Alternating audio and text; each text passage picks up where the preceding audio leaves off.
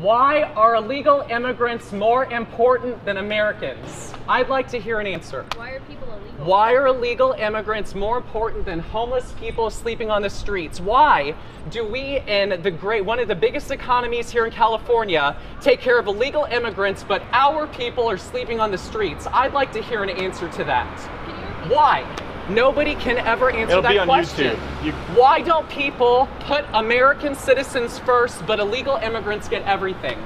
And I hope you post this. I want this to go viral because I give a damn and I care about my community. My dad is a retired Navy captain. He served our country honorably. My grandfather is a retired Navy captain, and I'm doing my part to help our country because I give a damn and I'm gonna fight for it. And I am 100% voting for Donald Trump on Tuesday, November 3rd, 2020. The Democrat Party does not put our people first. They put sanctuary cities first. They put illegal aliens first. They tax us. They tax our water. You can't even do laundry and shower on the same day. While Nancy Pelosi is getting hundreds of thousands of dollars, robbing our pockets, not doing anything for our people, not passing legislation, passing out pens like they're candy. Meanwhile, President Trump is signing United States-Mexico-Canada agreement, and he's signing trade deals, and he's cutting our taxes, and he's securing the border, and he's putting our veterans first.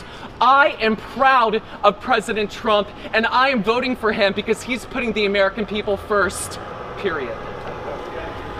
I'm afraid did that answer Thank your question? you. Thank you.